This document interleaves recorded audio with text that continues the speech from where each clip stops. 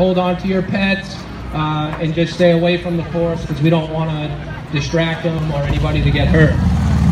So one thing that you're going to watch and see while he's riding, I want you to watch his head and his eyes as he's riding.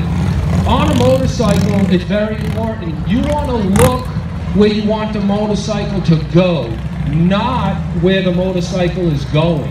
So when you start seeing him doing these turns, especially when he starts doing this offset, see him looking where he wants the bike to go, not where the bike is, right? So as he makes his way through these gates, all these exercises simulate some sort of U-turn. He might have to go back and catch a violator. He's going in circles, tight, his circles are. He's using his head and his eyes to look where he wants to go. You can see that angle, he's leaning the bike, he's going.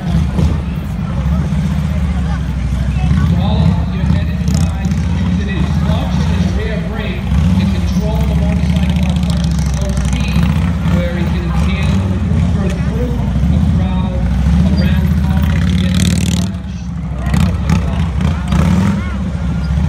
He makes his way back, goes through it, weaving through some cars, back through.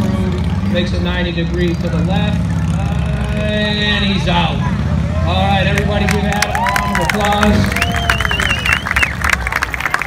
Again, this is only a small demonstration on how tight these motorcycles can really maneuver through crowds. This is one of our best traffic weapons that we have to go out there. If you're just thinking anytime you've been on Palmetto or Glades where the traffic is at a dead stop because of a crash up ahead, cars like myself, I can't get up there. These guys get right through the crowd and be able to get up there to render aid and to clear the road for you guys. So, so that's all we got for you guys. Just a small demonstration. I hope you enjoyed yourselves. And I just want to say,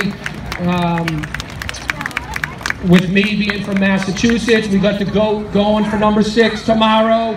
Go Patriots!